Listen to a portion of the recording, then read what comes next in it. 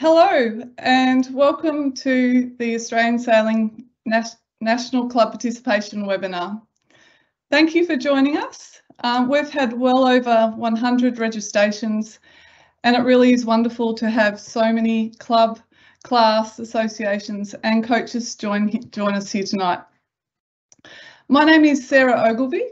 I'm the Head of Sport Development and Growth for Australian Sailing, and tonight, together with Ian Leeson, National Participation Manager, we will deliver this webinar.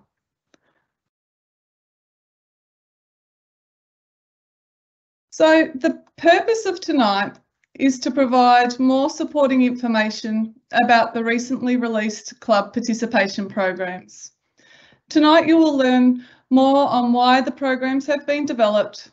Hopefully you'll leave the webinar with clarity on what they are, understand who the participation programs are for and who delivers the programs. You'll know where you can get the resources and the support to plan, deliver successful programs. Plus, you'll gain further insight into what is ready now and what's on the way. What we won't go over tonight is the history of the project. If you'd like to learn more about how the programs were designed and developed, you can review the club conference presentations of 2021 and 2022, and there's other updates which came through Club News and are available on the Australian Sailing website. I would like to take the opportunity now, though, to thank the National Working Group for their work and their opinions over the last 18 months that guided the decisions to today. Additionally, thank you to the clubs, classes and coaches who continue to work with us one-on-one to pilot the material so that this work can continually to develop and improve for the benefits of everyone. After the presentation tonight, there will be time for questions, so you can post your questions in the chat from now. Some may be answered along the way from the AS team, but we will try to get to as many as possible. And if we don't get to them, please contact us after the webinar and we'll ensure to get those questions answered. So why and what are the programs and why? This screen and the images on the right is a snapshot of club participation programs. Club participation programs are for your club and class members. They're programs that can be delivered for any class of boat or board, any discipline of boat or board, any age person. The programs can be delivered in mixed fleets or single class. It's up to the club and class to collaborate with the coaches on how they want to deliver the programs to members. For example, you could have a mixed keelboat program, for example, J70s and Elliots, or you could have single class programs, say in Sharpies, Sabres, Flying 11s, or one of the emerging foiling classes. Just appreciate that the programs have been designed for the sailor and their interests and enjoyment in sailing. Two, in the design, we're fostering the development of young people as they are the future of clubs and classes.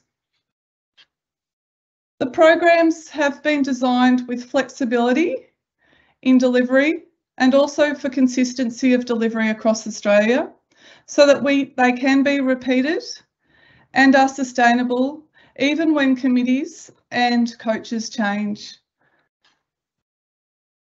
The programs are in 3 levels, which sit on steps 4 through to 6 of our current sailing pathway. So first is the well-known Green Fleet, which today has been delivered quite different around the country and traditionally delivered to juniors. We really now encourage clubs and class associations to open this offer to all ages.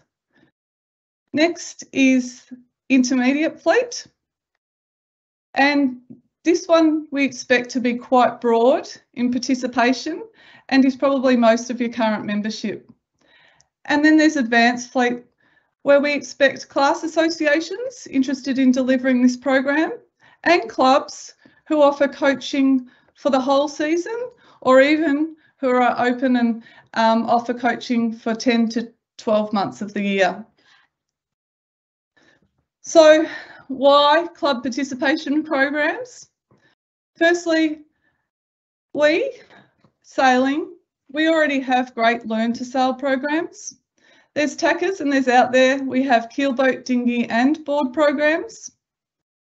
And now here are the next stages of which is the club participation programs. They were designed with two key outcomes: for retention of participants in learning to sail to lifelong members, and two, for participation growth in sailing at clubs and classes.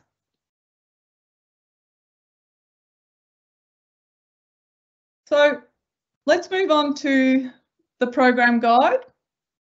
If you've not yet read the guide, it is available on the Participation Hub on the Australian Sailing website. The guide is detailed, so tonight I will not go through the guide line by line. However, I will touch on each level of the program in some way. The guide, it's been developed as a resource for clubs and classes and the coach to use and to refer to often. It's to help to skill up and transfer knowledge when committees and coaches change. And it also gives concepts in it to market and talk to your members about the programs. Essentially, it's your framework of the programs. So as I said, this guide is for clubs, classes and the coaches, plus it is for most people in our sport. It's for those who play roles in administration, and it's also a really helpful guide for parents or other stakeholders. So in the guide, there's blueprints of the 3 programs. And then there's also profiles of the sailor and coach, how the sailors and coach participate and develop. So before we get into the blueprints and profiles, let's just look at the aims of the programs. Let's assume your club either delivers a Discover Sailing Centre keelboat, dinghy or board program, or offers other learn to sail opportunities. The club participation programs have been designed with an assumed level of competency achieved by participating in these programs. So with Greenfleet's building upon the fundamental sailing skills. So emphasising fun in fundamental so that the sailor gains confidence and independence on the water. The blueprints, which I'll get to in a moment, provide information on who sails in Greenfleet, who delivers it, what equipment looks like and more. In the intermediate fleet is where the sailor is now independent in their sailing, and they're practicing those fundamental now racing skills and their technical skills. It's anticipated that they'll be active in sailing for life, and the intermediate fleet is designed for people who we would say are your weekend sailors, who would like to improve their sailing skills and racing skills, who want some recreational activity and enjoy the social side of learning with others. We see intermediate fleet as a broad offering and one that is inclusive of many classes, and people could be in intermediate fleet across their sailing life, changing classes and disciplines and just continually developing in sailing. And the last one is advanced fleet, where the program aims to support training for events and performance aspirations in state or national championships. So Advanced Fleet is designed for those sailors who are training to compete, where that competition such as the Nationals. So their coaching is regular and they would generally have an extra personal commitment to this program. Plus there'd be commitment to club and class association racing and competition. So let's look at a blueprint. Each program blueprint is a plan on a page. On this page, it's got 9 components, which include on-water and off-water activity, equipment, leadership, support, competition, and lots more. So right now, I'll highlight one component in the Green Fleet. So here we're looking at equipment. It's expected there would be some offering of both accessing club-owned equipment and some will participate in Green Fleet using privately owned equipment. This is the stage where the sailors have moved from learning to sail and have not yet are not yet fully confident and ready in a decision as to which boat or board they want to sail and purchase. So this is a time where we can lose participants and members by putting too many barriers in place in front of them. And therefore supporting them through a loan or a lease system is crucial in helping people to remain in our sport.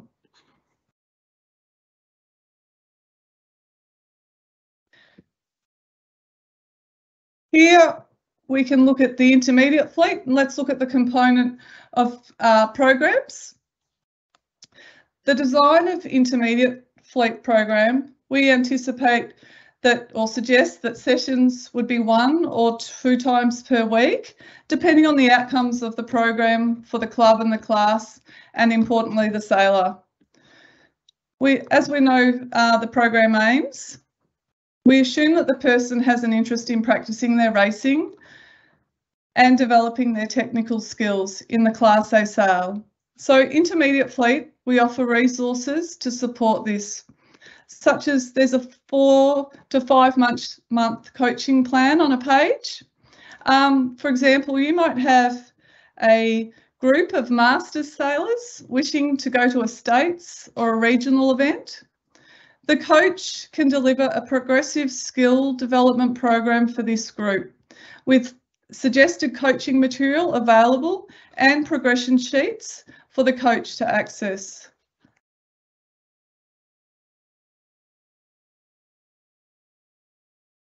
So this is an example of that plan on a page resource just mentioned. This is the spring summer intermediate plan that the coaches have access to. So let's think again about that masters group who are wanting to attend state champs. You can see in the highlighted area on the right on the coaches plan for this group of sailors that in October it'd be recommended that they have begun some club racing, and the training they'd be working on their tacking, trimming and steering and the skills for low speed control.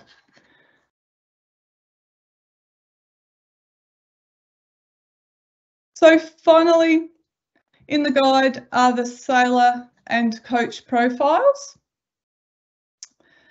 Too, like the blueprints, the profiles give overview of describing both the sailor and the coach across the 9 components.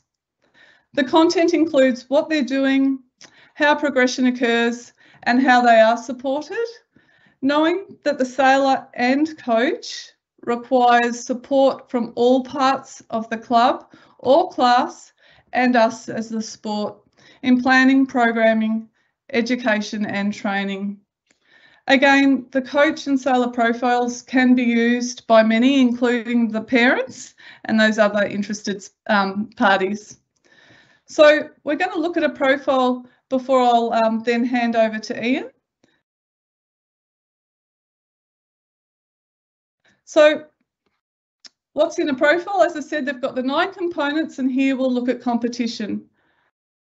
The coach at Advanced Fleet is an accredited sailing coach, and therefore we know they have the racing experience, the technical knowledge and the skills to provide coaching that is an enabler for the sailors to achieve their goals in events such as the National Championships. What this means is the sailor can expect to be receiving coaching appropriate to their interests in competition, as the coach has access to the supporting resources and education to deliver the advanced coaching. So with these snapshots of the profiles here and previously the blueprints, let's move on to hearing about how to deliver successful club participation programs. And so with that, I'd like to hand over to Ian Leeson, National Participation Manager. Cool. So thanks, Sarah. So now we know a little bit more around the club participation programs and begin to understand where we can use them in our clubs and class situations. I want to now move on to some more sort of practical ways to help begin to plan and prepare and begin delivering these programs, hopefully this season and beyond.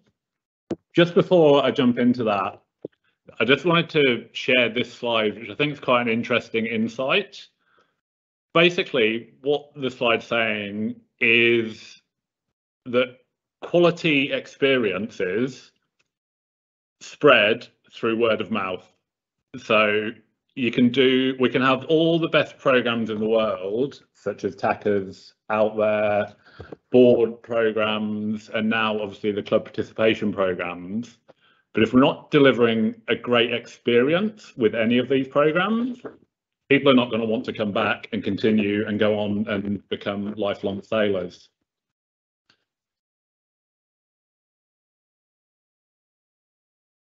So moving on from that, how do we go around delivering successful programs and quality experiences?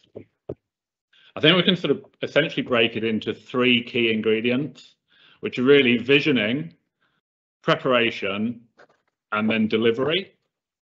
So visioning, essentially where you want your club's participation or club and class participation to be in, say, 3 to 4 years' time. Having an end goal in mind of what you think is great participation for your situation. Then working back from that incrementally, which will create smaller steps. After the visioning, it's then around preparing to action that vision. So preparing coaches to deliver the programs, preparing the environment that they're going to be delivering it in, preparing the stakeholders, so both if it's a youth program, parents, and obviously sailors in all programs, and also other club members about how they may be able to engage with the programs and opportunities for them. And then quality delivery involving whole of club engagement in supporting the coaches to deliver successful programs. Just on this next slide now, to delve in a little bit further and to talk about some, I suppose, practical ways to start to think about some of that. So if we think of visioning, some questions that you might start off with would be around what's your club's overall strategic priorities in relation to participation? As I said a moment ago, where do you want your club to be in 3, 4, 5 years' time? What did you deliver last year? And is what you delivered moving you closer towards what you want that outcome to be and what you want that vision to be? If it worked well, great, keep doing it. If things didn't work or could have worked better, what were they? And how could you change that for this season ahead and begin to implement some key changes into the delivery? Once you start to break down what those vision items are, you end up with a bit of an action plan around starting to deliver great experiences at your club. Once you have that action plan, you begin then to prepare to tick off the list, essentially. So using your plan, you may identify that you need to train more or new coaches or instructors to deliver the programs. It may be sourcing different equipment that you want to implement a new program. Inducting, so setting up and planning induction training for your instructors and coaches so that everybody understands the vision. And beginning to provide information to the sailors and to the stakeholders around what you're going to deliver and how you're going to go about it to support them, for them to grow into the club programs. Then once you've got a plan and you're prepared to deliver that plan, it's then on to the actual delivery. And as Sarah mentioned earlier, and I'll just highlight in a moment, we've got some pre-created resources, obviously, to help you deliver this. And that ranges from session plans for the coaches, sailor progress sheets, there's parent information presentations and handbooks to help prepare your stakeholders, and then other training activities and recommendations. So moving on to the delivery aspect now, and looking a bit more around some of the resources and some of the setup of the programs and how you can physically support the delivery. So all of the participation programs are ready now to set up in your club's RevSport portals, and they'd just be set up the same way that you would set any other activity at your club up through Rev. They're free for clubs to do. There's no participation fee or participant fee that comes back to Australian Sailing, so it's purely, if you want to charge your members, that's your prerogative, and that's you would take the whole income. Obviously, by setting them up online, it reduces admin burden, and equally then at the end of the program, you can provide a small reward to the participant by certification. On the resources, on the participation resource hub, there's a range of resources to support with the delivery. So this slide is just a bit of a snapshot of some of the items that are there, but there's quick wins for coaches and clubs around increasing participation. There's volunteer descriptions for role descriptions. There's presentations to help run instructor and coach induction sessions, plus obviously all of the content resources for the sessions for the coaches to deliver each of the stages. If you're keen and go away and looking for some more support on any of this, your primary contact point is your local club service, club support officer in your state offices. Obviously, also through the communications from Australian Sailing, so Club News, Nautical News, and soon to come to coaches and instructors' inboxes is Training in Focus, which is specifically for instructors and coaches. In those communications, we'll detail what's coming and what's available and when things are new. Everything that's there in the participation hub at the moment is the priorities of the National Working Group when this was first sort of envisaged. All of those resources will get added on over time, and we'd certainly be keen on any feedback around anything that's there now, plus anything that clubs and classes and coaches would find useful for them to deliver, because we can certainly take that on board and start to look at creating further resources to see the sessions and the program succeed. Okay, so just to summarise really and begin to wrap this up before we get into some questions. So summary really of the benefits of the clubs is I think, like Sarah said earlier, increasing member retention and recruitment, attracting new participants to either join or become more active in the club that are already members. So, for example, setting up an intermediate fleet coaching program and getting some of those key Saturday sailors to want to increase their skills and have fun doing so at the club. Begins to improve culture and reduce the risks associated with delivering training, and hopefully motivates members and brings new volunteers through wanting to get involved with new programs. The benefit for members is people can participate in sailing on their own terms. They can improve physical skills and movement, be inspired to participate for longer or for life, hopefully, and know that they're in a safe, inclusive sport and getting a quality experience. So that pretty much wraps up the main body of the presentation, and we've allowed plenty of time for questions. So thanks everyone for your time this evening, and hopefully you've gone away with some ideas to help begin to deliver and grow participation at your clubs this year. We'll move on to the questions, which I can see there's some that have been posted in the chat here. And I'll begin by reading some out, and between Sarah and I, we will answer them as best we can as we move through. So the first question, how much racing is included in the intermediate fleet programme? Can we run it without any racing? Sarah, do you want to grab that one to start with? Absolutely. Thanks, Ian. So the intermediate fleet encourages learning to focus on improving skills, those fundamental racing skills. So it's not about tactics and strategy, for example. It's a program to increase those opportunities for some racing skills.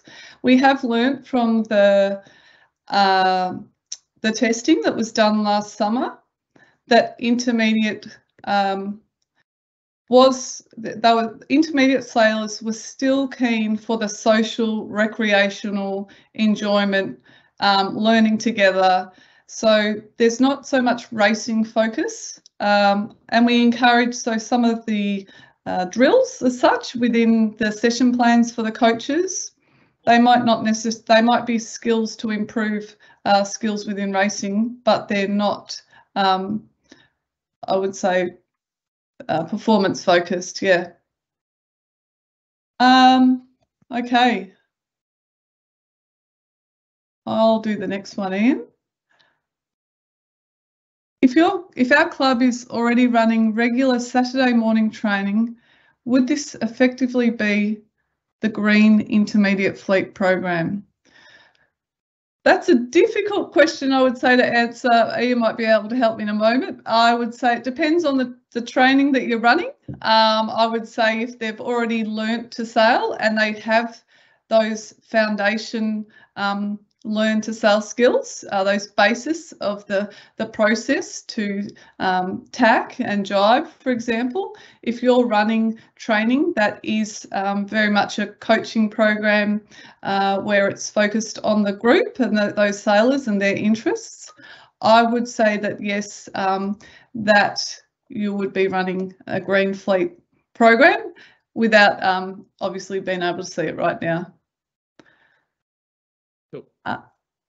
Did you want to add something, Ian? Yeah, and so I'll just add into that one as well, and then I can read out the next question. Yeah, so just adding on to what Sarah said then, I think it's difficult to know without knowing the precise situation, but what I would recommend is, so the blueprint, so the participation guide, in there is the sailor profiles. So you can essentially look at the sailors that you're currently delivering training to on your Saturday morning program and see where they fit in that profile. And if they all are pretty much in the Green Fleet profile, then that would be your Green Fleet training program on a Saturday. If they're in the intermediate, then they'd be intermediate. if they're a mix, then you might look at still running the training together, but having perhaps a coach on each, and it depends again on the number of sailors in the program, but running the training together, but you might have a coach looking after the more green fleet orientated delivery and a coach looking after the intermediate orientated delivery. That was just wanted to add on to that question. The next one, if we have a couple of fleets in our program, how do the instructor, foundation coach and sailing coach qualification fit? If we have 3 classes / fleets, what is required? Good question. So essentially the instructor qualification is what is delivering your Learn To programs, whether that be TACAs or whether it be out there or whether it be start keel boating. So that's where the instructor fits in. If you think of a standard pathway diagram, steps 1 to 3.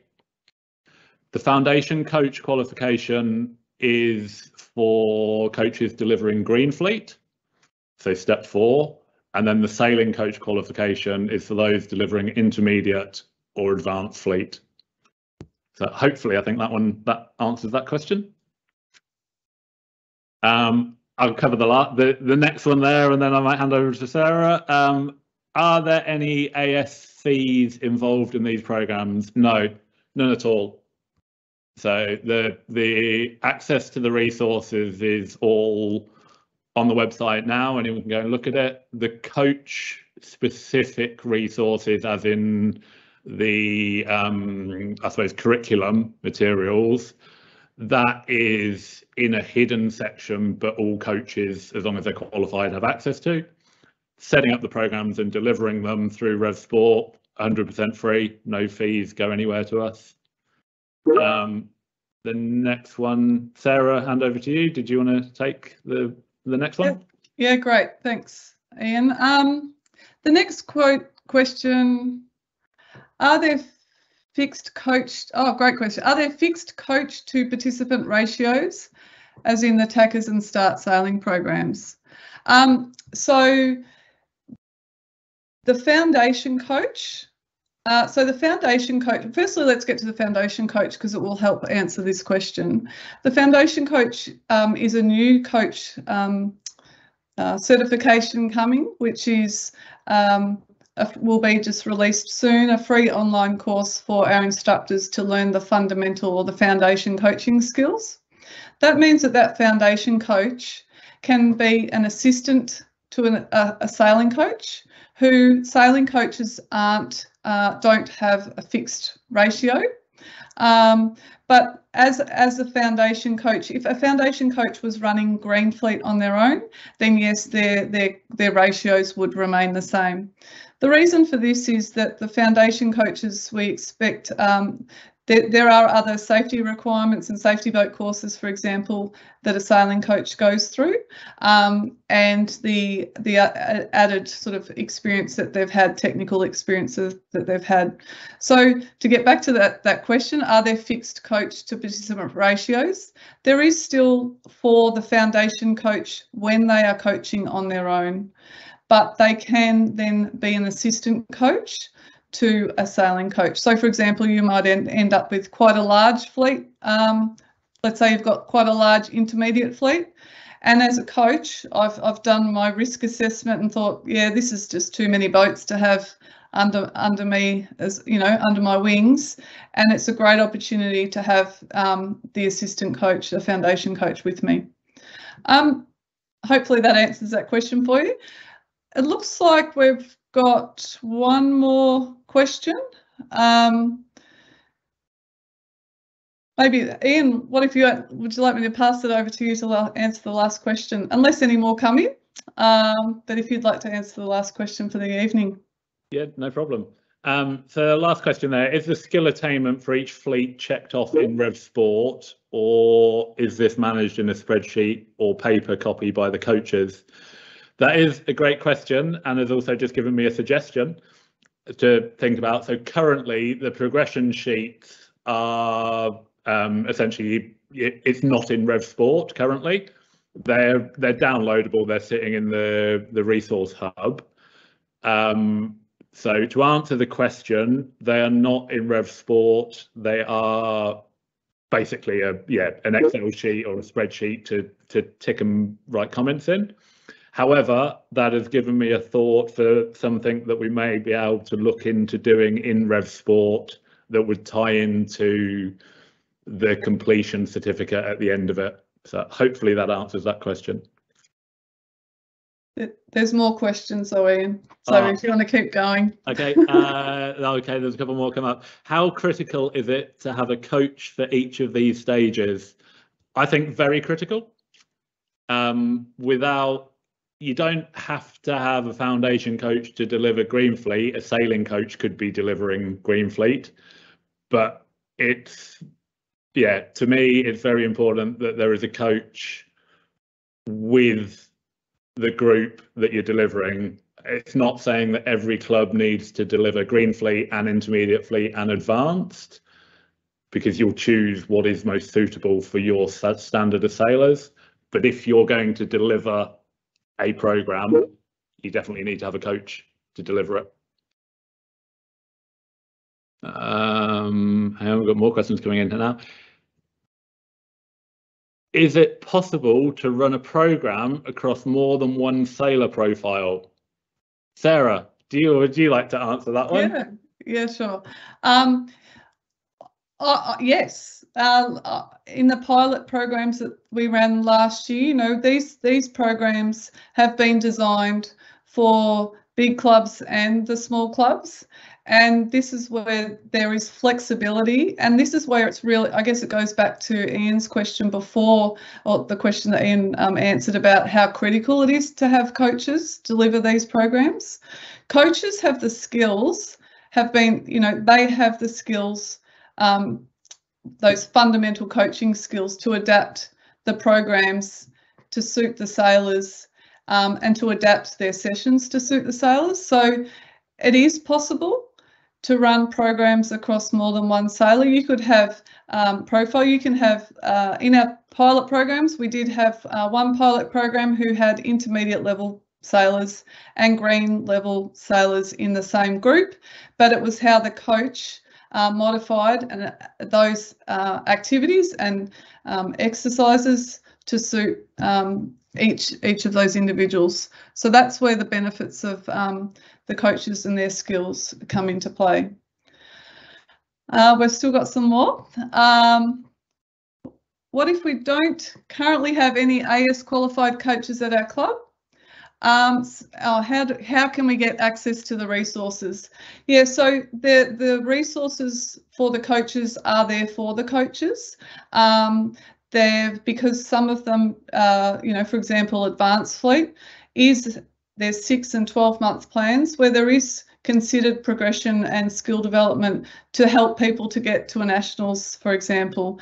So those resources are for the coaches. There is another question here, and it looks like it might be the last question.